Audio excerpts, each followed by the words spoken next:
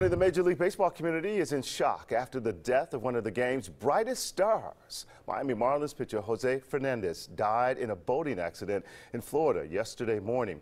Police say the 24-year-old and two other men died when their 32-foot boat was going at a high rate of speed and crashed into a jetty near Miami Beach.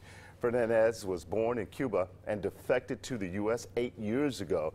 He was later drafted by the Marlins and went on to become the franchise's star pitcher. His teammates say they are devastated by the loss. Now he's gone, and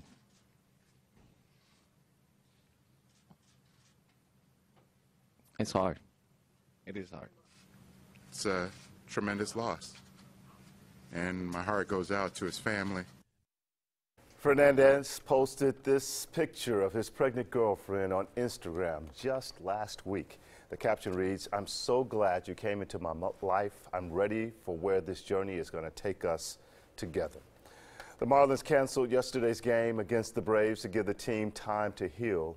But at Major League Baseball games across the U.S. and Canada, everyone paused for a moment of silence to remember Jose Fernandez.